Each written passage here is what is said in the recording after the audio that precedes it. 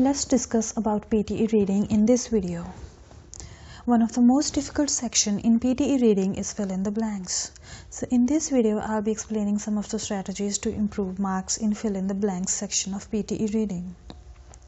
This video is quite different from my previous videos because in those videos I have explained a lot of shortcuts to get good marks in speaking as well as writing. But in this video, unfortunately, there is no shortcut. You need to work really hard to get good marks in reading section. If you want to improve 5 to 6 marks in reading section, you can keep on taking the test again and again. But if you want to improve like 10 or 20 or more marks in reading section, you need to work really hard to do that. Because you can't improve your reading skills within 2 to 3 days. You need to work really hard to improve your reading skills because reading is a time-consuming process. It's a continuous learning process and you need to work continuously for the period of so many years to improve your reading skills. But in PTE, since you have only 1 or 2 months to improve, so you need to work really hard and you need to improve your reading in general. So first of all, how to improve reading in general? In order to improve reading, we need to read. Just try to read the newspapers, online academic articles and books and try to spend at least 1 hour of reading daily. As reading is an unconscious learning process, so you may be thinking that I'm wasting time by reading newspapers. I need to learn different sections of PTE instead of just wasting my time on reading newspaper. But technically you are wrong.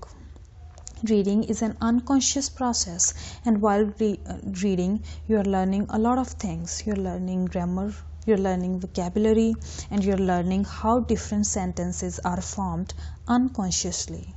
So you might not be aware that you're learning something, but technically you are learning a lot while spending your time on reading newspaper or books.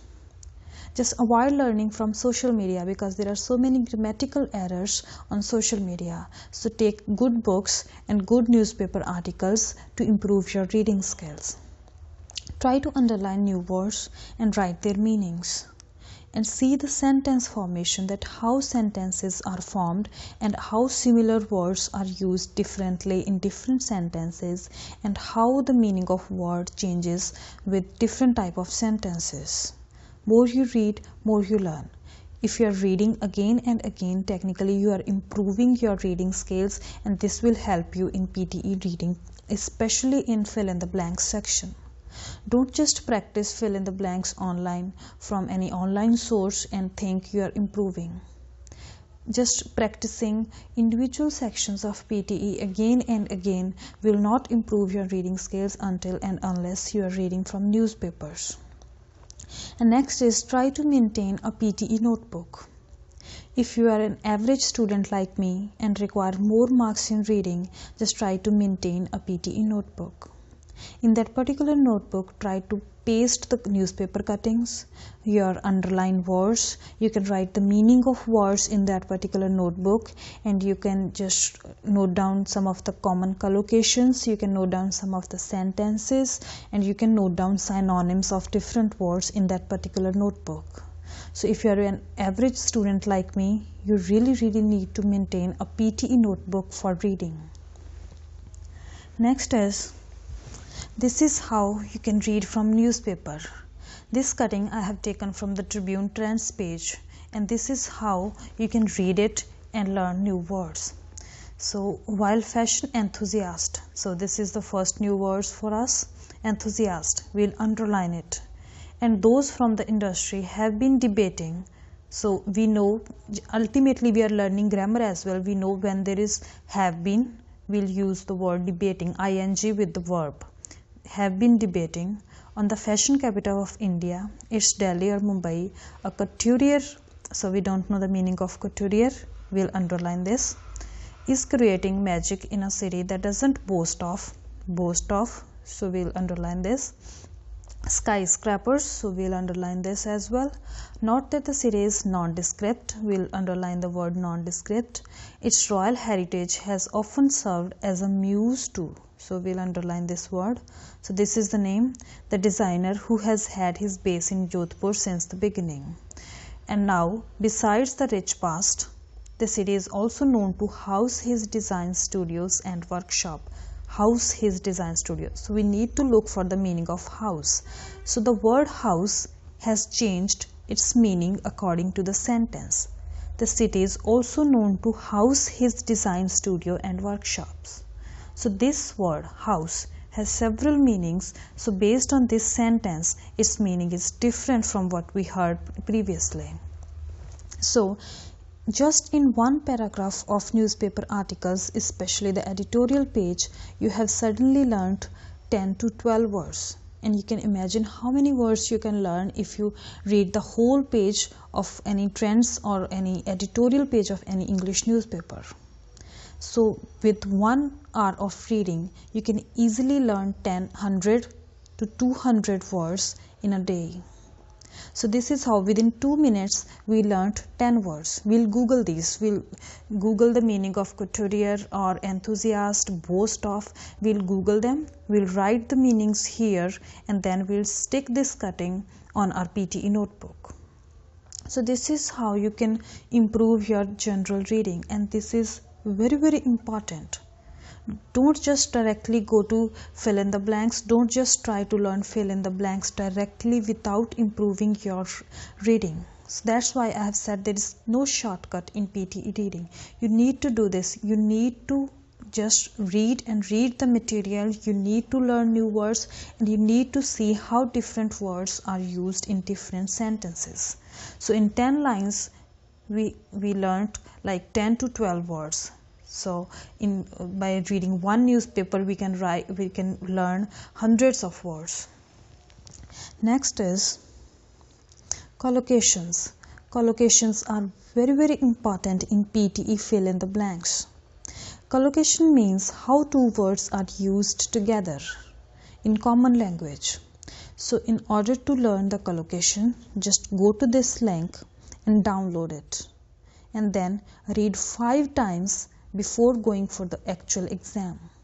Again, I'm repeating, you need to download this collocations list and you need to read it 5 times. Don't try to memorize it because it's quite lengthy.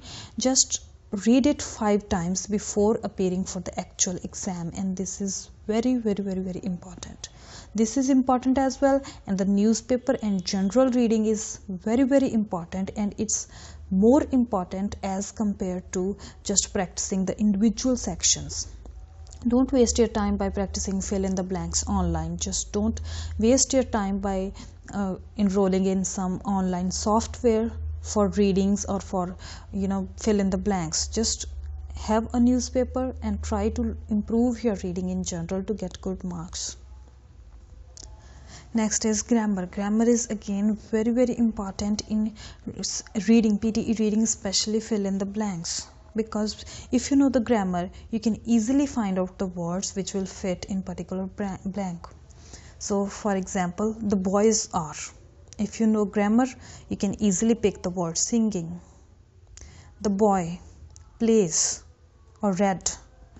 The boys read, read. The boys have. So if you know with have, we use third form of word. The boys have eaten.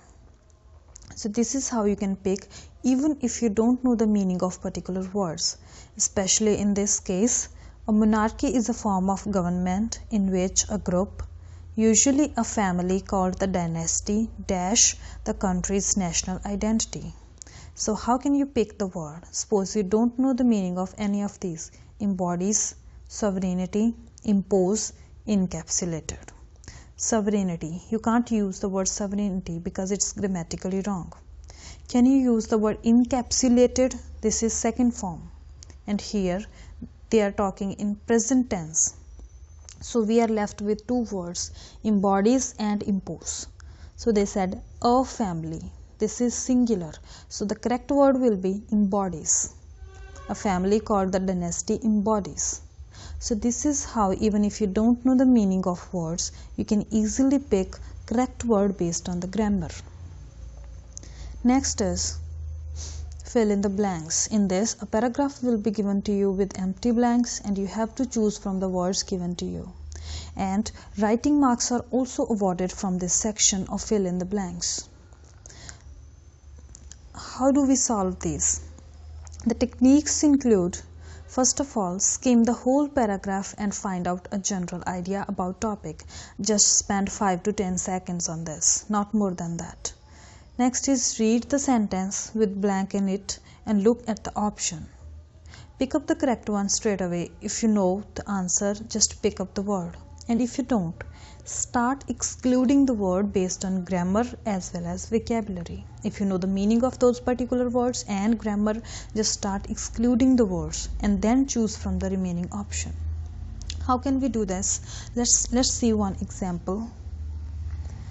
A charge often leveled against organic agriculture is that it's more philosophy than science. There is some truth to this indictment. If that is what it is, though why organic farmers should feel dash about it, we have general idea that here will feel some emotion. Farmers should feel happy, sad, or scared about it. It's itself a mystery, a relic perhaps of our fetishism of science as the only dash tool with which to approach nature. The philosophy of dash natural process precedes the science of understanding them. Just take a general idea and look for the option. Then let's read it again. A charge often leveled against organic agriculture is that there is something against it. It's more philosophy than science. There is some truth to this indictment. Now, first he said it's organic agriculture is more philosophy than science. So now he is supporting this statement. There is some truth to this indictment. If that it is what it is. So if the organic agriculture is actually good, though why organic farmers should feel. So let's start with this. Supportive. Yes, this can be correct. Mimicking. No, exclude this. So should feel logic, again it's wrong. Should feel repeating, again it's wrong. Should feel credible, no. Should feel defensive, yes. So we are left with two words, supportive as well as defensive. So why organic farmers should feel supportive about it is itself a mystery. So does this make a sense? No. If the organic farmers should feel supportive, then it shouldn't be a mystery. So they must have felt defensive. Though why organic farmers should feel defensive about it, defensive about organic agriculture is itself a mystery, a relic perhaps of our fetishism of science as the only dash tool. Again, start excluding the words. Sportive tool, no. Mimicking tool, logic tool, repeating tool, credible tool, yes. This is correct, credible tool. Defensive tool, no. So we are left with only one word, credible, with which to approach nature. The philosophy of dash natural processes. Supportive natural processes, no. Mimicking natural process, yes, this can be correct. Logic natural process, wrong. Repeating natural process, yes, it can be grammatically correct. Credible natural, no. Defensive, no. So we are left with two words, mimicking and repeating, and these both are grammatically correct. But now let's know the meaning of these two words. First is repeating natural process. Can we repeat a natural process? Suppose it's raining. Can we repeat the raining? No, we can mimic it. We can mimic a natural process. We can't repeat it. If you know the meaning of mimicking and repeating, you can easily pick the correct word, which is mimicking. So this is how we'll choose the blanks. But important thing is, after choosing the blanks, doesn't matter if they are right or wrong. What you need to do is know the meanings. Read this paragraph and just try to know the meaning of other words. For example, leveled, a charge often leveled. So leveled, how this word leveled is used in this sentence and what's the meaning of this? The charge often leveled against. What does that mean? So you need to look for it on the Google or on the dictionary. Agriculture, this is some truth. This indictment, what does this mean? Again, you need to look for the meaning. Why should field is a mystery? A relic. What's a relic? Fetishism. What is it? Of science as the only dash to approach nature, philosophy or natural process. Precedes. What does that mean? Precedes. The science of understanding them. So look for the meanings, and then look for the meanings of other words as well. What's sportive, what's mimicking, what's credible. So this is how you will prepare for reading properly. Don't just fill the blanks and just leave it as it is. Next is, this is the second example. Our program will develop your dash knowledge of computer science and problem solving and dash skills. So there must be any skills, while enabling you to achieve the dash qualification for IT professional. The program structure is extremely dash, enabling you to personalize your MSc through a wide range of electives. So okay, our program will develop your ultimate knowledge. It is grammatically correct. Variable knowledge? No. Analytical knowledge? No. There is no such thing as analytical knowledge. Again, it's all about collocations. Flexible knowledge? No. Theoretical knowledge? Yes, this can be correct. Considerable knowledge? No. Decisive knowledge? No. So we are left with two words, ultimate knowledge and theoretical knowledge. So we don't know which one will be correct. So we'll leave it as it is. Next is knowledge of computer science and your problem solving and dash skills. Ultimate skills? No. Variable skills? No. Analytical skills? Yes, it can be correct. Flexible skills? No. Theoretical skills? No. There is no such thing as theoretical skills. There must be practical skills. Considerable skills? No. Decisive skills? No. So we are left with only one word, that is analytical skills. While enabling you to achieve the dash qualification. Ultimate qualification? Yes, it can be correct. Variable? No. Flexible qualification? No, there is no such thing as flexible qualification. Theoretical qualification? No. Considerable qualification? No. Decisive qualification? No. Again, we are left with only one word, that is ultimate qualification. So we will fill the ultimate here, and in this blank we'll fill theoretical. The program structure is extremely flexible. We know it. It must be flexible, because if you have read so many academic articles and so many brochures of any study or any Masters of Science Information Technology, such as if you have read previous articles related to this, you can easily pick the word flexible. But if you don't, just don't worry. We'll again exclude the words. Extremely variable? No. Again, collocations, extremely variables, there is no such words. This we have used already. Flexible? Yes. Extremely considerable? No. Again, this is not wrong. This is not right again. Extremely decisive. If you know the meaning of these two words, you can easily find out that these words cannot be picked, cannot be filled in this blank. So we are left with the word flexible.